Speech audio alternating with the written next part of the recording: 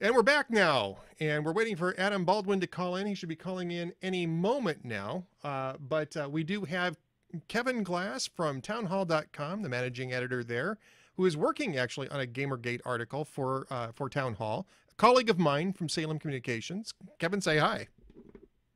Hey guys, how's it going?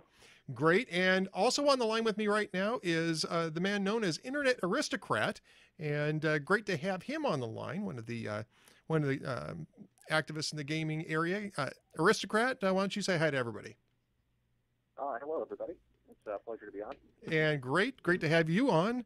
And I hope I'm hoping that everybody can hear okay. We're going to go ahead and just we're going to hold off on getting started here. Let's see. Just want to make sure that I'm just going to go ahead and people who are tuning in for the first time to the Ed Morrissey show are being schooled in the area of open source production values. For those of you who don't know, I produce my own show. This is from my home office, and so you get a chance to see everything I'm doing. Joining me on the line now, the star of TNT's The Last Ship, Adam Baldwin, also just really a great guy and a friend of mine. Thanks for joining us today. Hi, Ed. Thanks for having us on. Appreciate it. And we already have Kevin and Aristocrat on the line. And of course, we're talking about GamerGate. We have a huge chat room just waiting to hear you all talk about this. I am playing the role of interested moderator here. I think we've got a good lineup, and just want to preface this by saying we did extend a couple of invitations for people who had opposing points of view to come on to the show. We did not hear back from them. So we are proceeding nonetheless, because this is an interesting topic. And at the beginning of the show, and Adam is a friend of Dwayne Patterson's as well, and Dwayne was doing his best to troll everybody in the gaming community. But this is, I mean, there are parallels to what happens to conservatives in the political arena here in terms of having political correctness imposed on you, and also in terms of having a media that may not necessarily operate under the best of ethical provisions, Adam. And so this is a story that I think is a very intriguing media story and a very intriguing story about politics. Yeah, I'd like to focus on the most important part, is the journalistic aspects of companies that are basically in business to make ad revenue, providing information to gamers. And for them to go to war with gamers over their complaints seems, well, quote, unquote, suicidal, or professionally suicidal, as some people have said out there. And I just don't understand. Maybe I do understand, but I'd like to hear it explained more clearly why folks on the other side, per se. I've tried to be as neutral as I can. Clearly, I've taken a position, but I've tried to put out both sides of the arguments as best I can. And I just like, it's shocking to see the vitriol and the silence that has descended upon what could be a very productive conversation. Aristocrat, your perspective on this as a gamer, as somebody who's very active in the gaming community, I'd like to get your take on this just to start us off here, a brief take on this. And I mean, do you feel like this has been a huge issue in the gaming journalism area? Well, yeah, for years now, people have always had concerns about the ethical standards of different gaming media outlets. There were different events that have happened. One was called DoritoGate, which was kind of an example of corporate sponsors kind of pushing or interceding into game reviews and kind of intermingling the two. And it was seen as kind of like, oh, look, you know, they're in bed and we can't really trust them. But it was somewhat dismissed. This, I think, what's happened over the past 2 weeks has been just a very clear and very blatant example of just how corrupt not only gaming journalism is, but game development is, at least on the indie level. I think what shocked people the most about it is just how upfront it is, how much evidence is out there, how much these people have left traces of it all over their social media accounts. There's no professional barrier between different reporting outlets. They all know each other, they all talk to each other, And the connections are just they're myriad, and it's really shocking when you look at it. This all began with a blog post from a disgruntled ex-boyfriend from a man named Aaron. And if it had just been that alone, nobody would have cared. It would have just been a typical story. There are millions of them on the internet. It's not important. But it was the names connected to it that really caught interest. It was different journalists and different indie developers. And from that has grown just tons and tons of examples of journalists being financially tied to their stories or being in relationships with their stories. And throughout it all, the gaming media has refused to address any of this. And by the way, undisclosed. They were not disclosing these connections in the way that you would expect to see full disclosure. And Kevin Glass from townhall.com, I mean, we've seen that type of thing come up in other areas of grassroots journalism. We saw something similar a couple of years ago with the mommy bloggers in terms of freebies and people being paid to write about certain things and that sort of thing without full disclosure of that. So there was sort of a learning curve, I think, in terms of ethics in writing with that. In your opinion, is that what we're seeing here, or is this something a little bit different?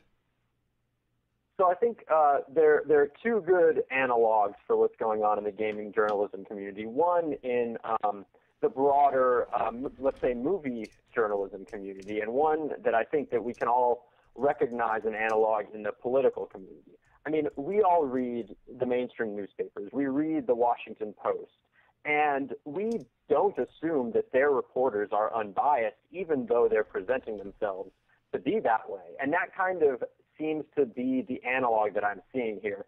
What us as conservatives, what we would like is not necessarily that the Washington Post cover politics in an unbiased way, because we recognize that that's basically impossible. Everyone has certain viewpoints on politics. What we'd like is what you just discussed is more disclosure. That we would rather the Washington Post say, all right, this reporter's a Democrat, they've donated to these campaigns. This reporter doesn't donate to anybody but votes Democrat. And that kind of financial investment is the same kind of corrupting influence that we're seeing in the gaming journalism community right now. And we might call it corrupting, but to a certain extent, we might also say that it's inevitable, it's unavoidable, that journalists aren't these magical, objective viewers and consumers of news. They're invested in things. And what I think the gaming journalism community should learn from the conservative critique of political journalism, which is to disclose exactly what the journalists are involved with. So whether that be romantic relationships, which is kind of what kicked off quote-unquote GamerGate, or if it's funding Kickstarter projects, or if it's accepting ad revenue. I mean, we all see the ad revenue that a lot of these journalism websites and magazines receive. But it's kind of, I think that what it needs is a healthy dose of sunlight and disclosure, not necessarily for the journalists to pretend like they are objective arbiters of truth. Right. And again, I think when you're dealing with an industry, with journalism in an industry like gaming, where the people who are writing about this are people who are interested in it. I mean, Adam, we see this, for instance, movie critics. Movie critics are people who like to go to movies. They go to see movies. They like to go to events that have to do with movies or television shows, either way. And so you can end up having a certain level of, I want to say you can end up blurring lines, maybe is a good way of saying that. But really what you need there is you need two things. One is you should have at least a little journalistic distance, and two, full disclosure, which is, I think, and I'm hearing this, I think, from the panel, everybody would like to at least see as a minimum full disclosure. And this week, Adam, a couple of the sites that were involved in this scandal have now finally put out disclosure rules on their websites. Well, that's all well and good. The question now becomes enforcement. You have what is perceived as a groupthink. For example, there was a dropping of 10 or so articles all on the same 24 or 48-hour period that gamer is dead, or that term gamer is dead, or blah, blah, blah. They were basically hit pieces on gamers because they were misogynist or sexist, racist, whatever they are. So if those policies are not enforced internally, then they're just pieces of paper. The other thing is that the reason the scandal blew up and what caught my attention was really the way the attack came. If you just broach a subject, you put something up online, you tweet something and people look at it, and basically I call it the Twitter Inquisition descends upon you, and that's a tip off that there's something there. Yeah. Other things just get ignored. If there's no story there, they just get ignored. But if there's a story there, and I can understand why anyone would want to protect someone who's being attacked or harassed, coming to the defense of your friends, that's a noble thing. But it's moved beyond that, the thing that catalyzed this whole thing. And I see now this groupthink mentality, and gamers were pissed off that there was all this politics being injected in the first place. You want to go and read about games. You don't want to be preached to about you being a misogynist, or you're watching games that don't have enough women in them or treat women poorly. I mean, I was in Firefly. Firefly treated women both poorly and very well, very nobly. So there was a balance there, and I don't see that show getting attacked. There's a video online that which you sent me. Yeah, it's a great video. Juxtaposed the two very well. So it's natural backlash that's coming from people who just want to learn about games. I love games. I love gamers. And by the way, you sent me that video. It is a great video. I watched it early today, early today, and again watched it this afternoon to make sure that I had it pretty cold. And it is. It makes the point that you can slice and dice almost anything, even shows that that show women in a strong, positive light, which Firefly did. I mean, Gina Torres and Summer Glau and Jewel Thwaite. I mean, these were women who were vital to what was going on. They were movers and shakers in Firefly. But you can slice and dice that show to make them look like victims and just objects and that sort of thing. So the video that you sent over to me, Adam, is very good about showing how that can be, how the hypocrisy of this can really arise. Now, Kevin, I was talking to you earlier, and you said, you think that misogyny is actually an issue in the gaming community. Yeah, I do. I mean, go into any, lobby for a first-person shooter, and there will be people saying things that I wouldn't want my mother hearing, or my wife hearing, or my daughter hearing. Or and I should stop you for just a moment. My mother is actually in this chat room. I just want to make sure everybody knows that. My mother's actually in this chat room, so if you're going to call me names, that was lame. I'm sorry. Go ahead, Kevin. I thought that was funny, so go ahead. I wouldn't recommend your mother go into a lobby for a first-person shooter. You know, a lot of people in the gaming community, and I think that Adam's right in one respect, and that's that websites and journalists are maligning the term "quote-unquote" gamer way too broadly, and they're indicting an entire community for the bad actions of a smaller group of people. But that group of people is still there, and unfortunately, you go into online gaming, and they're often the loudest people there. So I do think there is a kind of hesitancy when these indie game developers, the people who made Gone Home, the woman who made Depression Quest, are making these games that are kind of counterintuitive, and they have these socio-political messages that they're not really used to in the gaming community. And there's a little bit of a backlash there. I don't think that it's necessarily necessary to indict the whole community for that, but I do think that some people are trying to protect quote-unquote gaming in this pure apolitical way that might not be healthy in the long run for the gaming industry. Aristocrat, I want to bring you in on this. And by the way, I know that Aristocrat sometimes uses his first name. My writing partner for the last 6 years is very anonymous and wishes to remain that way. I respect anonymity, which is the reason why I'm just going to err on the safe side and use your handle, because that's how people know you anyway, Aristocrat. And so I just wanted to answer that because people were saying, well, you can call him this in the chat room, but I'm just going to stick with Aristocrat. And I mean, I want to get your opinion on this, because this was actually one of the it wasn't the catalyst of GamerGate, but this was kind of the subject that was boiling underneath the surface that GamerGate sort of allowed to break out into the open, which was the fact that there has been a concerted effort over the last I don't know, you can tell me better than I can tell you, maybe last couple of years, 2-3 years, to look at in gaming journalism, especially, to look at gaming through the prism of political correctness and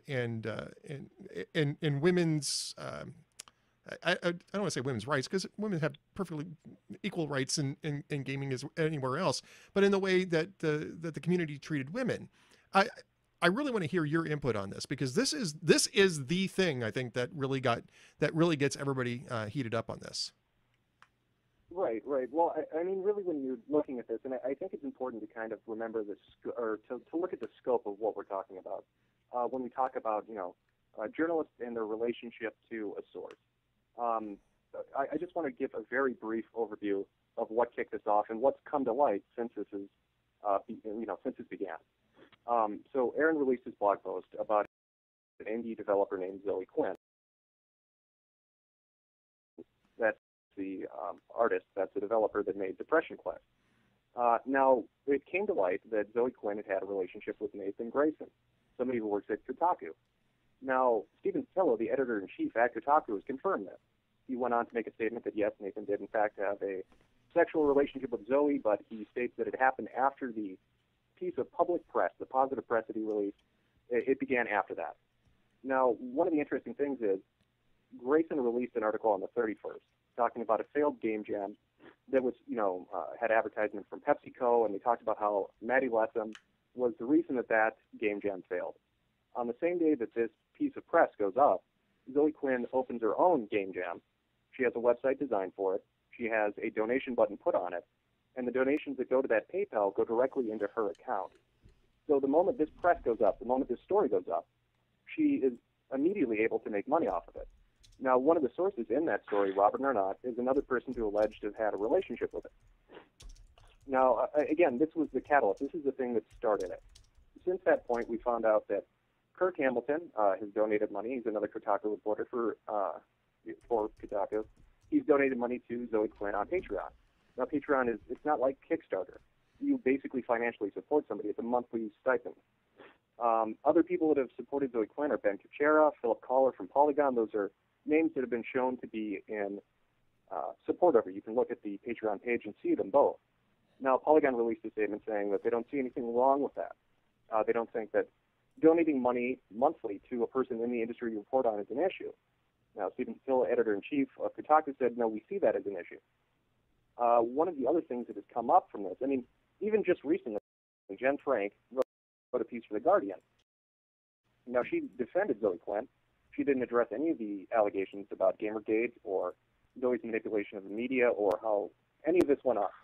It turns out that not only does Jen Frank have financial ties to Zoe Quinn through Patreon, that Maya Kramer, a PR person working for Silver String Media, also has financial ties to Jen Frank.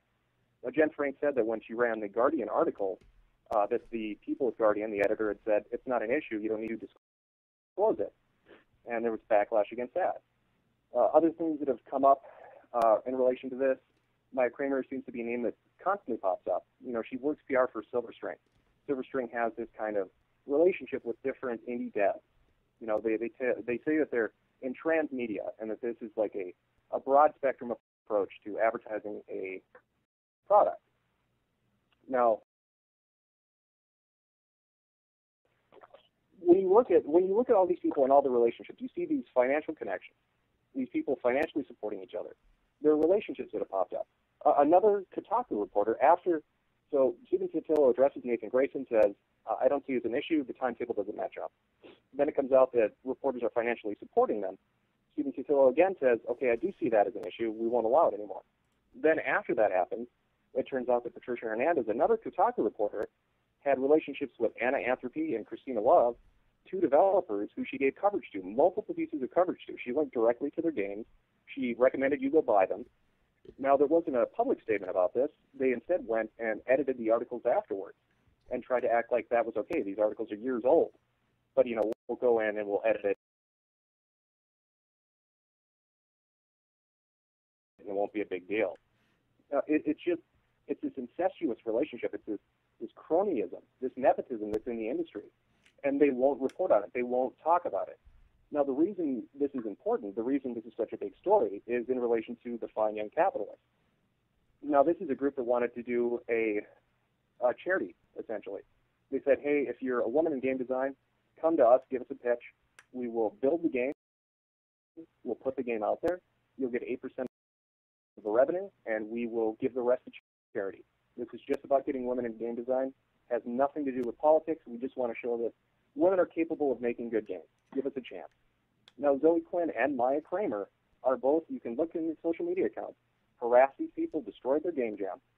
Now, when the Fine Young Capitalists talked about this publicly, they had stated that they had gone to different gaming journalism outlets and were told, we will not cover this. If Zoe Quinn says that you are corrupt or you're oppressive, you are. So it starts to illustrate the point that these people have relationships and financial ties to each other. And it's not just that they give each other public press and profit from it, but they will deny press to others. It will influence public opinion and make them look bad. So here are these people who wanted to do this charity event who can't get coverage from any of the major outlets, and why would they? Why would Polygon report on that? They're financially invested in this. Why would Kotaku report on it? They are financially invested in this. I mean, it's ridiculous when you look at this. And I could not imagine it in politics. Well, I hope not, but unfortunately, I can't imagine it in politics, aristocrat. Adam, I want to get you back in here. There was an article that came out today from Slate, so this is obviously starting to break out into the wider media. Slate is a little bit more of general journalism. It's definitely not a gaming journalism site. You had David Auerbach, who is a pretty good writer over at Slate. Give, I think, a pretty good thumbnail description of what's going on in between the gaming community and gaming journalism, which is basically that gaming journalism has been lecturing people like Aristocrat and the folks that are in the chat room today about being misogynist, about being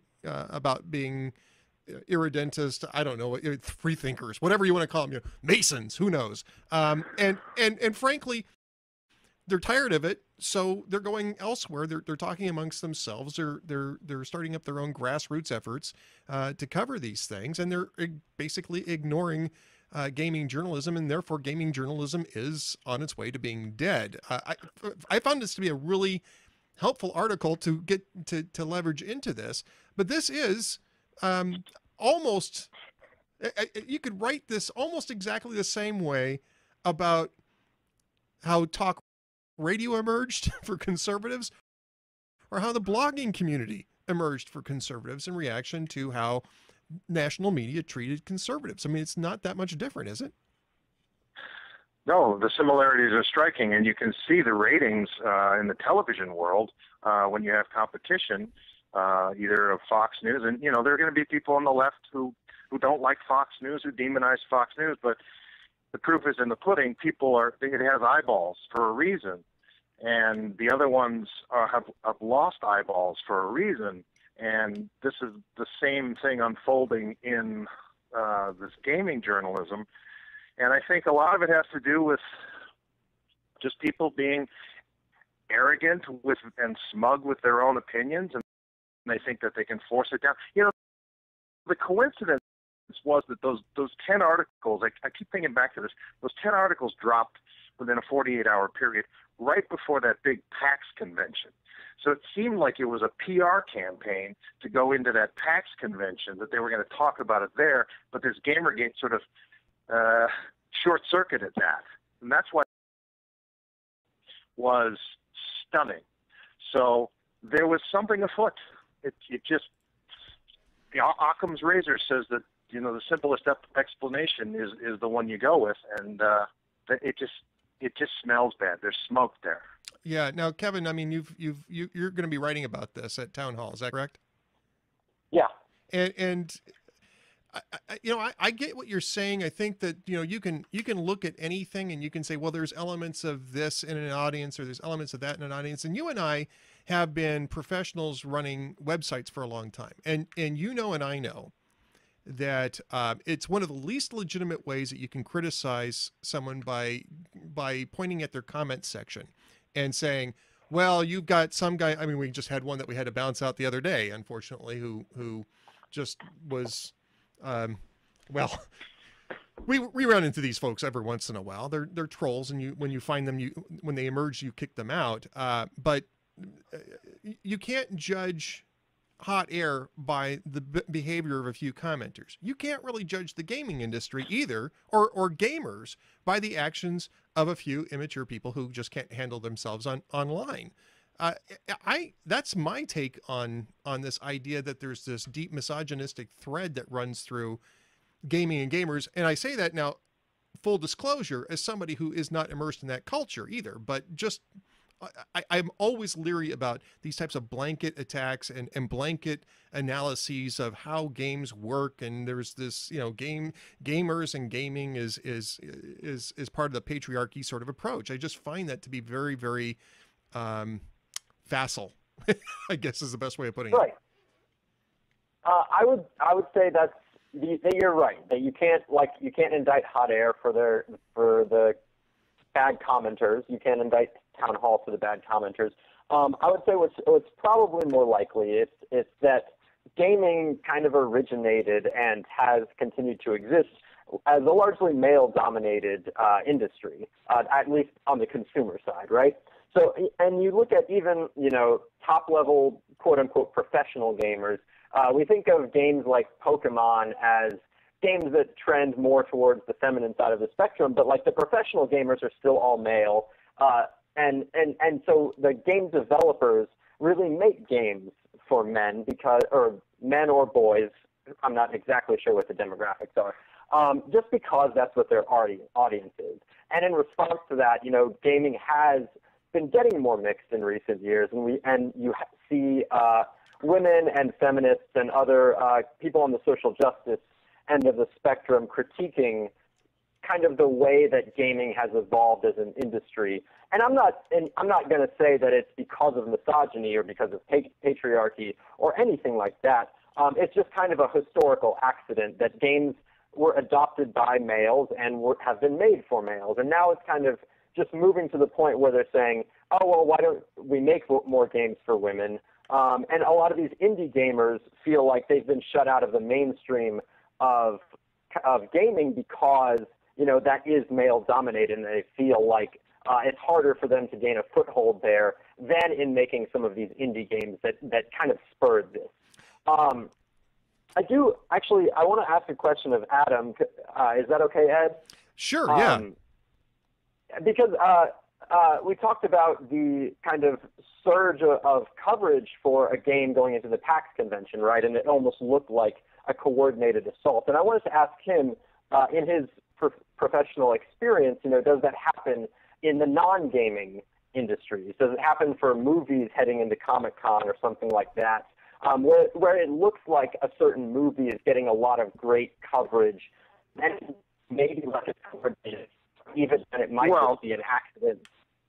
Well, there's a difference between a coordinated PR push for a movie or a TV series than for a political campaign that's couched as reporting. See, that's the problem. It's pretending to be journalism, but it's really a political agenda that's being forced on the community. And it's almost as if there just weren't experienced enough journalists doing it. They were like hack bloggers, and they didn't think they would get caught. Yeah, I mean, I think that's sort of that's been sort of my impression of this, is that what you've got people who were inexperienced at doing this didn't understand how, when there was a lot of attention being paid to it, how it would look. I want to turn to Aristocrat because there's a point that Kevin brought up, and I want to make this really clear. Gaming is an art form. It's a social structure, just like any other, just like movies, just like television, just like music. And it's fine if feminists want to pull this apart and have their say on it. I mean, that's part of what a free debate is about. I think the issue here, though, and I'm going to ask this specifically to Aristocrat, who's immersed in this, is that the journalists all seem to just take up that cause and started, in the words of somebody who just tweeted this to me, have been sort of coalescing into an attack group on the gamers that are really should be their customers, their readers, the people that they want to trust them. And I think that's the difference, is it not? That's what the GamerGate problem is that you have all of these, if you want to call it social justice, if you want to call it, feminism, whatever you want to call it, you have all this coalescing, and it's like the journalism world just decided that they were going to adopt this and lecture people about it rather than do journalism. Is that more or less more or less the main complaint here? Well, no, I wouldn't say it's the main complaint, but I would say it's one of the major complaints. Yeah, it's the attitude of these journalists to, rather than address the issues that are taking place, rather than coming out and talking about the corruption, talking about the different connections, and saying we have to take a stance on this ethically, instead to turn it around on gamers and say the only reason you're interested in this is because you hate women. The only reason you're interested in this is because you're a nerd, you're white, you're male, you're privileged. This is kind of the message that has been bombarded against us. When Adam was talking about these different articles that dropped, yeah, there were about 10 to 12 of them in the span of about 24 hours, some that were minutes apart. So it makes you wonder, when you're looking at that as an outsider, are these articles being released because there is a concerted effort by a PR firm, or is there some kind of collusion going on? Or are these journalists so devoid of any ethics that they're just plagiarizing? Are they just lifting each other's words? Because the articles are so similar. If gamers are dead, gamers is not, it's not something for the future. We need to make gaming media that's going to be, artistic and socially relevant rather than a consumer product. They're trying to make it into their own political playground, and that is one of the major complaints. But it backfired on them. I mean, kind of growing up aside the GamerGate issue over the past 2 weeks has been Not Your Shield. And that's a ton of people just frankly coming out and saying, listen, I'm black, I'm gay, I'm transsexual, I'm a feminist. Stop talking for me. You people are insane. I'm a gamer too. This has nothing to do with what's going on. This is about corruption. People have just had enough. They're sick of being lectured to, and they want them to address their own failures. And they're so blatant, they're so open about it. That's what's so infuriating about it. Greg Tito, the editor-in-chief at The Escapist, released a statement saying, yeah, we ran a previous story on Zoe Quinn. We didn't fact-check any of it. We took her word for it, and we ran the story. Because we have an agenda. This is what he personally said. We have an agenda, and we're going to help people we feel are being harassed. You're a journalist. You're supposed to look. You're supposed to investigate to make sure that you're not putting out false information. Right. Now, he later went on to say, that's my own personal opinion, as if his boss stepped into the room and said, what the hell are you doing? But it's ridiculous when you're looking at these people. It's just, it has been, first they were silent about it, then they tried to censor it, and there's evidence of that everywhere. There's evidence of Quinn talking to major moderators on boards on Reddit, where there was one thread that had 25,000 comments in it, tens of thousands of them deleted. Websites have been taken offline. Games Nosh and Tech Raptor were taken offline because they dared to talk about this. Videos have been pulled off of YouTube because they dared to talk about this. So when censorship failed, when it spread past that, they tried attacking. And it was, gamers are horrible, gamers are dead. And people basically said, we're not buying it. Gamers are everybody. It's not just the white guy. It's everybody. And we're sick of being your puppets. We see that you're trying to make money off of this. It's clickbaiting. It's yellow journalism. You don't have ethics, and you won't address your own failures. Stop. And so now they're running around like a chicken with their head cut off. They don't know what to do. My suggestion, we're talking about, they're just bloggers. Stephen Totillo has a master's in journalism. A lot of these people have degrees in journalism. They should know better. They have no excuse for this behavior. And I'm getting comments from Twitter. I'm getting comments in the chat room. A couple of things from Twitter. Um, you have um, you have somebody who's just Pastafarian on Twitter is corroborating what you said. 25,000 deleted off of Reddit. You have Ivy Twisted on Twitter saying it's important to mention that gamers are a diverse community that consists of all ages, races, and genders, and I think that that's part of the issue is that the coverage of this would make you think that they're all 20-something white young men who are living in their parents' basements. I mean, that what Dwayne joked about at the beginning of the show, right? And so that's yeah. I mean, that's the narrative they're putting out. That's the narrative. All right, I've only got you guys. I'm already running over, so I want to thank you guys for your patience first off. But unfortunately, we don't have a particular time slot here. It's not like regular radio. I can go longer, but I don't want to abuse your hospitality or your time here. I'd like to have each of you kind of wrap up what you think about GamerGate and where it needs to go. And we're going to start with Kevin from Town Hall. Sure. So something that we were just talking about, I think the gaming press is relatively a new industry, right? And the gaming industry is relatively a new industry. I think we're going to see it evolve closer to where the movie press and the movie industry is. So gamers or the people who are upset about the journalists that push these indie games, regardless of their personal relationships with these developers, they're upset because they critique the games that are getting this positive press as bad games. And largely, you look at the sales numbers, that's true. I would analogize it to the movie press. You look at the year 2005. The movie that got the most press coverage, the most favorable press coverage, was probably Brokeback Mountain, which was an relatively small movie that not a whole lot of people saw. It wasn't in the top 20 grossing movies of the year, but it had a socio-political message that the movie journalism community wanted to push. What didn't get press that year were movies like Star Wars Episode 3 and King Kong and War of the Worlds, which are these blockbuster games that I would analogize to kind of the blockbusters in gaming. Like Destiny, which is coming out soon, a first-person shooter, the Call of Duty franchise, things like that, the things that make money year after year. And the gaming press isn't interested in that, and the gaming community wants them to be interested in that. But I think that we're going to see a divergence here, where it gets to a point where the gaming press is more similar to the movie press, and that they're covering these indie games with socio-political messages that aren't going to gross a whole lot of movies. And there might be a whole lot of money. And there might be a reaction to that, and a new gaming press emerge to cover these massive first-person shooter popular games, but that the gaming press themselves will kind of evolve into a status where they're covering things that have these messages that they're interested in, and some of their audience might get left behind here. A lot of their audience might get left behind here. I mean, that leaves a huge opening, does it not? I'm just going to follow up once with Kevin here. Does that not leave a huge opening for grassroots journalism for other? I mean, you're talking about like a Breitbart-sized hole that you can move something into, or even a Slate-sized hole that you could move into. I think in that sense, don't you think? Oh yeah, certainly. Kevin, I think that.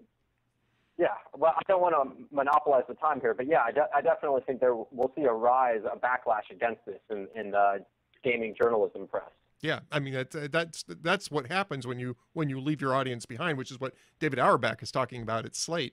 All right, Aristocrat, I'm going to let you give a wrap up here and tell us where you think this needs to go. I think there needs to be reforms. I think sites need to be more open. I don't think that they should be allowed to financially contribute on a monthly basis through services like Patreon to people in an industry they cover. I think they need to address the entire debacle surrounding Zoe Flynn, Mike Kramer, and Silver String Media to talk about these different PR companies that seem to be so close to these different journalism sites and to these different developers. They try to play it off like it's not a big deal. The classic dodge is we're bloggers when we get criticism, but we're journalists when we want special, items or access. But what they failed to take into consideration is, was it just last year with the Media Shield bill? I mean, you had, a senator basically saying we want to only allow protection to real reporters, not 17-year-olds with their own website. So when they are this corrupt and when they're this blatant about it, it hurts the fifth estate. It hurts actual online journalists because people in political positions in Washington will look at this and will say, see, they're not real journalists. They don't adhere to any ethics. They don't deserve protection for sources. It creates a major issue. They're not seeing the bigger picture and the damage that they're doing to other journalists online in different industries. It is a dangerous precedent to set. People are sick of the narrative that's been spun at them. They don't buy it anymore. You're calling us misogynist and sexist and pigs isn't going to work. Demonizing us as nerds doesn't make any sense. We're your customers. I don't know what your advertisers are thinking doing business with you, but it will not be profitable in the future for you to continue this. All right, Adam, I'm going to have you have the last word here. Where do you see this going, and what specifically needs to happen right now? I see the adults stepping into the room now. I see some editors and some major journalists. This guy, I haven't had a chance to read the article. Eric Kane over at Forbes just put one up. So it's broken into the mainstream. It's a real story. They didn't cover it up. That's good. That's a good thing. Sunlight is a good thing for these organizations because, frankly, a lot of them, they love games. They just got blindsided into this political agenda. And so hopefully this will just sweep that political agenda away, and these special snowflakes who've been called out on the mat and found out that there's competition out there in the real world, and they can't just live in their ivory tower and preach down to the lower slopes of Olympus, as it were. They're going to have to mature a bit. All right, so I want to just go around the room just to make sure we're promoting everybody. Internet Aristocrat, he's on Twitter at @INT_aristocrat, and you have your own YouTube channel, right? Yeah. I just put up random videos, nothing too big. I just kind of got, sucked into this like I think everybody else did. Well, there you go. It's just a huge story. That's getting sucked into things. That's how I became a blogger too, Aristocrat. So it sounds very familiar to me in an odd way. Kevin Glass at townhall.com. Of course, my Salem brother over there at townhall.com. You're going to have an article coming up on this. When do you think that's going to hit? Probably this weekend. Excellent. So keep an eye out for that. We'll have an article up on that at townhall.com. And Adam Baldwin, of course, is the star of TNT's The Last Ship. Where Are You, Nathan James was the last communique we got from that, Adam. When's the next episode come up? I mean, this is like a few months from now, is it not? It's a summer show, brother. We start filming again soon, very soon. So thank you for watching. Thanks for giving us this forum, Ed. Really appreciate it. It was very fair. I wish the guys we had and the ladies that we had extended invitations to from the quote-unquote opposition had chosen to come on and had a conversation. They would see that we're not mean old misogynists. We're just seeking the truth. So thanks for providing the forum. Well, and I have to thank Adam because he did a lot of work in pulling this together too. So thank you very much for all your assistance in doing that, Adam. Take care. Take care. All right. Thank you very much, all three gentlemen, Kevin Glass, Internet Aristocrat, and Adam Baldwin. Thanks for being on today. Thank you very much. Thank you. And that is it. Those guys have done a great job, and I hope that you have enjoyed that. I'll tell you, that's not that's outside of my comfort zone, folks. But I got to tell you, it was a heck of a lot of fun and very informative on a topic that I really am new to. I want to thank everybody in the chat room. I'll be honest with you. We get maybe a tenth of this traffic, if that, on the normal Ed Morrissey shows, and of course, when you have this flood of new people that come in, you always kind of wonder, well, how's it going to go? First off, you're crossing your fingers that the technology is going to stay up long enough for the show. Before the show, about a half an hour before the show, storm clouds started rolling in here, and I'm thinking, oh, this is good. We're going to get a storm that blows through here, knocks out the power, and I'm not going to be able to do the show. You guys were great.